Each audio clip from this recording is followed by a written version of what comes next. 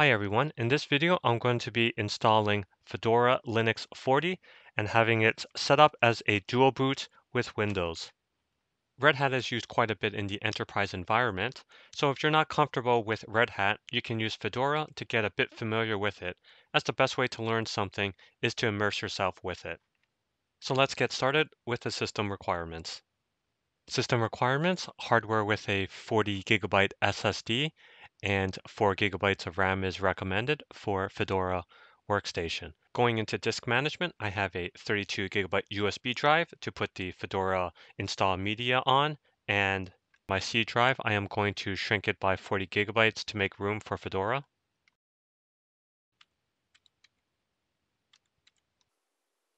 Okay, so there's 40 gigabytes here, and going back, I'm going to now download Fedora Linux. Going to fedoraproject.org and the latest release 40. Download now. And I'm going to use the Fedora Media Writer to do this. Just click on download and I'll open it up.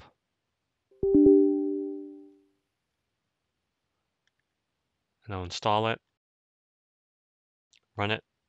All right, Fedora Media Writer is running and I'm going to download the ISO. Next. The official edition, Fedora Workstation, next. And latest version, 40, Intel AMD, and my USB drive that I have connected. It's a 32 gigabyte USB drive. And as we can see here in disk management, this is the drive that it's going to be writing it to. I'm going to delete download after writing, download and write. All right, now it's writing Fedora to my USB drive. Now it's checking the written data.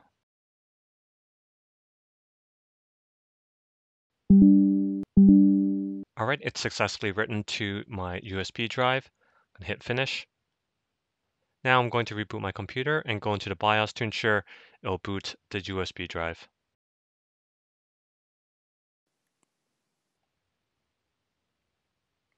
All right, I'm in the BIOS. I'm going to go to boot.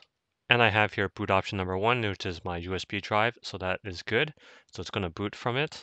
And going to save and exit, I also have an option for a one-time boot if I want to. All right, it's booted into the install media. And so I'm going to start Fedora Workstation Live. I'm at the welcome screen. I'm going to install Fedora. Select the language, English. I'm going to select installation destination. And I'm going to select my existing drive. So there's storage configuration, automatic, custom, and advanced custom. So you can customize the partitions and the sizes, or you could just leave it as automatic and it'll create the necessary partitions and the sizes accordingly for you. And I'm going to leave it as automatic. I'm going to hit done, begin installation.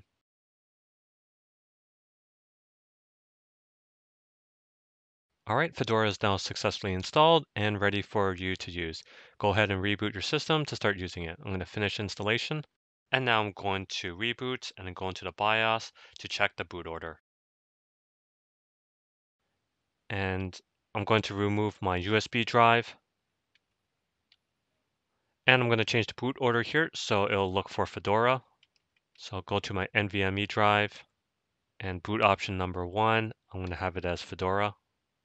I'm going to escape and save and exit. It's found the Fedora UEFI option and grub comes up. So I have here Fedora Linux and also as well as Windows Boot Manager. So I can dual boot. I'm going to go into Fedora Linux, start setup. I'm going to skip Wi-Fi. I'm going to keep the defaults for privacy. And I'm going to enable third-party repositories to have access to additional software. Next. Put in my password. I'm going to skip the tour. All right, so Fedora is booted up and it's ready for use. And I can hit start and I can go check the different apps I have here. And you can do a search here if you want to install other software. Look for software. You can search for software that you want to install. For example, Chrome. You can install Chrome.